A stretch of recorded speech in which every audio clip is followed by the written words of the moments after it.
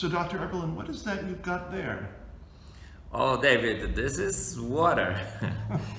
It's a supernatural liquid, as I like to describe it.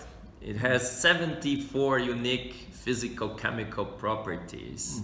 You look at it and see, oh, there's no color, no flavor, no smell. So you tend to believe it's a common liquid, but it's not. It has 74 unique properties, and weird properties actually. So it's essential for life on Earth in many, many ways, like the surface of the planet. Without water, the temperature would go too low during the nights and too high during the days. It would be like a desert. But water works as a buffer for the temperature of the water, the planet.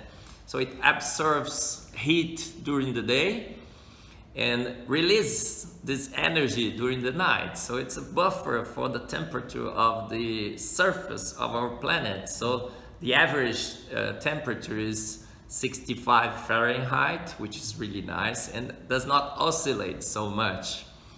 Water is also essential in many aspects of life. It is the liquid of life.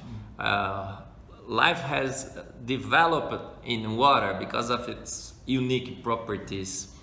And also in the winter time, it's really important because as we know that as the water becomes solid, it does not sink in the liquid.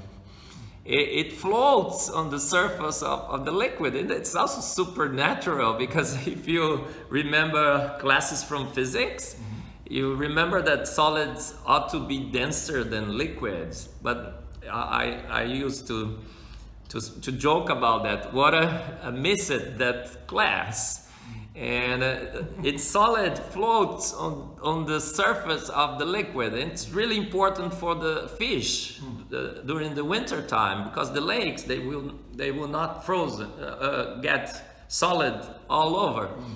Only the surface, only a cap will develop of ice. And then you have a bottle there that keeps the fish during the whole winter. Amazing.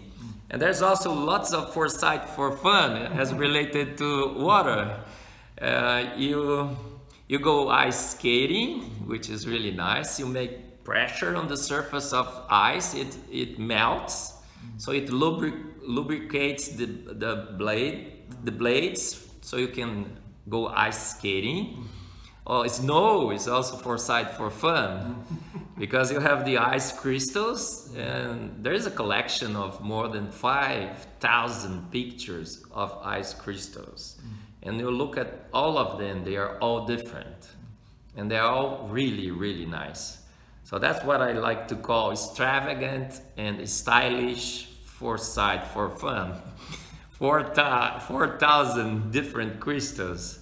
So it's amazing liquid, supernatural. So in this really strong case for foresight.